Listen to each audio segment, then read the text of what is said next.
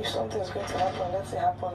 So indeed, the fear of hunger is the beginning of wisdom in the lockdown house. Guys, I am so impressed with these housemates. I mean, since yesterday that they've been given some task in the house. Yesterday was the flutter wave task. Today was the Dulux design challenge. These housemates are bringing in their inner professional skills to the fore, and they are doing really amazing at it. I'm going to spill all the details of what I'm on about, but before I continue, guys, let me officially welcome you to my YouTube channel. My name is Glory Elijah, and you are welcome to Frankly Speaking with Glory. If you're yet to subscribe to my channel, please pause this video and click on the red subscribe button to become a part of the family. And if you always want to receive alerts of my videos, guys, please click on the white bell button right beside the red subscribe button, and you will always be the first to get alerts of my videos. Join the notification gang, you know. So that's it, guys. Let's jump into the details of what happened in Biggie's house this morning, this afternoon, and this evening. Basically the highlights of today. So as a result of the fact that these housemates, they enjoy sleeping really late, they woke up this morning feeling very tired and exhausted, and someone like Brighto caught not a strike, but he caught a fine for house rules infringement. Yeah, the rest of the housemates were in the arena. They were having their morning workout session, and Brighto was still sleeping. I said serves him right, because that guy can talk for Africa. He was saying last night to people like Tochi and I think Tricky T, no, not Tricky T, but he was saying to Tochi last night that this is the time when those people that watch Big Brother Naija show from the abroad are awake. So this is the time to give them content. I'm like, hey, so this is why you stay awake, Abby. This is why you don't sleep. Okay, we don't know your secret, you know. So he caught a fine, and that was that. And then there was also an emotional session between Dorathy and Laycon. Don't do that, because it's risky. Because you still be here, and then you telling her you don't want to talk to her again, like for a while. You're pushing her to somebody else. And then what if she gets very comfortable with the person? At least you'll be happy now. Will you be happy?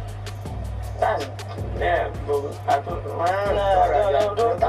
So guys, I'm tired of Laycon telling every Tom, Dick and Harry in the house about Erica not recruiting his love gestures, because it's getting really tiring. So once again, he was pouring out his heart to Dorathy. He was telling Dorathy that, oh, he's sad, Erica friend zoned him, blah blah. He was just complaining literally, and he was saying the same thing he was saying to Tricky T and Prince yesterday, that he found it really offensive that whenever he tries having a conversation with Erica, Kid Wire chooses that moment to come and hold her around the waist, kiss her on the neck, and do whatever he wants to do. So Dorathy asked him, have you told Erica about it? And he said yes, that Erica said she was going to talk to Kid Wire about it, but they're still doing it, and that was why he told her that he was going to give her space. So Dorathy gave her the most useful advice ever.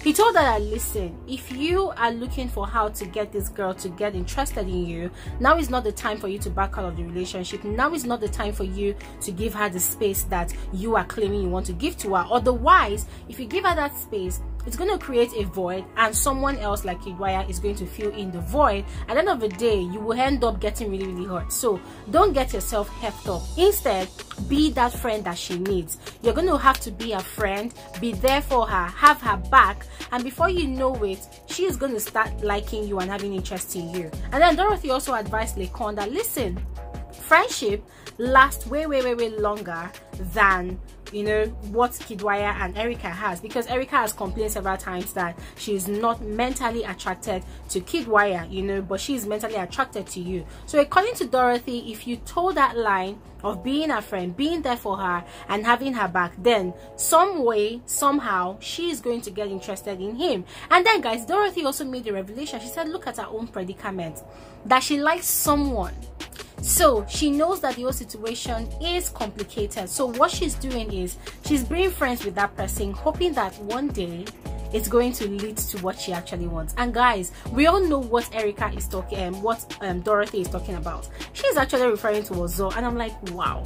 So for reals, Dorathy actually is in love with Ozo.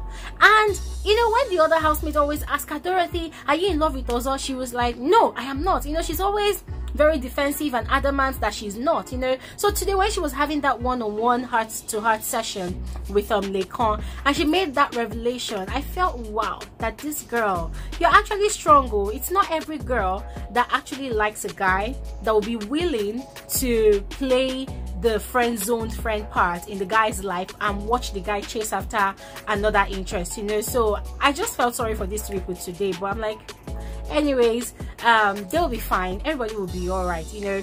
And after that, guys, Biggie gave the housemates the Dulux design challenge. Now this challenge came with a couple of rules, which I'm going to be explaining to you guys shortly.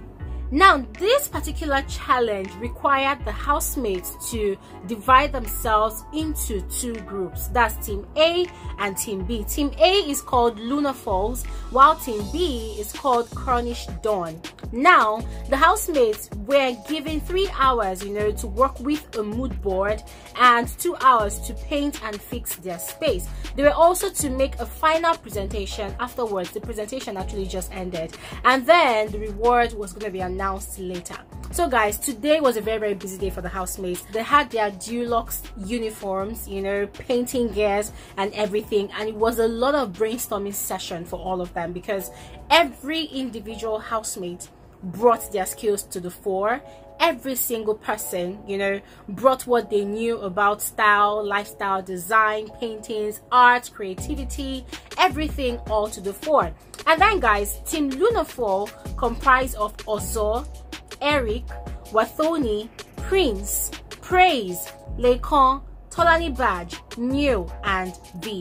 While Team Cornish Dawn, that's Team B, consists of Kidwire, Dorathy, Tochi, Nengi, Kaisha, Lucy, Erica, Right O, and Tricky T, you know. And so they had a lot of time to come up with their own creative concepts. And guys, I was really impressed when the housemates went to the arena for their presentation. And guys, guess what? I don't know how they did it, but they brought these massive walls that looked like it was actually a real house. And then there were lots and lots of buckets of Dulux paints, and aside that, there were lots of interiors, home furnishings, decorative pieces here and there, you know. So they were supposed to actually paint those boards and then use those pieces, interior pieces, to decorate that space to look like a living room. And in order to do this, they were actually given a brief. So a brief is like something that the client wants, right? And then the client describes who she is, because that was what the brief was. So the client described who she is, you know, what she liked, her preference, types of colors that she likes, and all of that, you know. And that was the kind of brief that each group or each team was presented with. And then guys, finally they did all their presentation, and guys, I must say this, it was totally beautiful. I was just simply impressed. It was beautiful. I would go for white anytime, any day, but I never knew that I could fall in love with yellow, because when I saw Team B's decoration and their painting on that wall, guys, it gave me second thoughts, because my favorite color is actually mustard yellow and white, you know. So when I saw the white, I thought I fell in love. Then I saw the light yellow, I'm like, okay, I'm sold out to this one completely, you know. And so guys, it was time for Biggie to score the housemates, and in scoring the housemates, he scored the housemates based on 3 criteria. Now, he scored them based on interpretation of the client's brief, on creativity, color coordination, and attention to details all in one, and also on quality of presentation. Now, in terms of interpretation of client's brief, Team A, that's Lunar Falls, scored 15/20, while Team B, Cornish Dawn, scored 18/20. In terms of creativity, color coordination, and attention to details, Team A scored 50/60, while Team B scored 55/60. Now, in terms of quality of presentation, guys, I don't know, but there's something about the way Kidwire presents. About 3:35 in the afternoon, West African time. Please welcome to Cornish Down. Now, my client, very interesting lady. She goes by the name Florence. Some people call her Flora. Extremely hardworking. I personally don't read books, but as you can see, she's got an array book collection here. Flora, my Flora.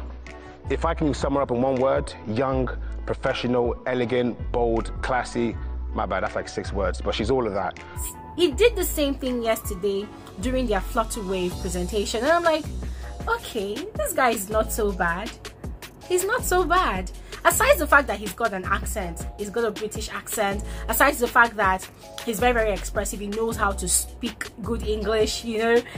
This guy is very, very poised. I love the way he really presented. He came out really professional. He came out unhurried. He came out like, you know, a brand that wants to sell their business, their product to a client, and it sounded very, very convincing, and it almost came off as, oh yes, I am too confident in my product as a brand owner, but I am not going to shove it down your throat anyways. I'm going to make it, you know, very, very stylish. Like, I'm just going to do like subtle or subliminal marketing for you so that you can actually patronize me, you know. I just feel like that was what Kidwire did all in one, and I feel like it was actually a good choice that his teammates chose him to do the presentation. It was very, very stylish, and it was very, very believable overall. So in terms of quality of presentation, Ozo did the presentation for Team A. Not like Ozo did not do well. He did great, but I believed Team B's presentation more because of the way Kidwire sold it.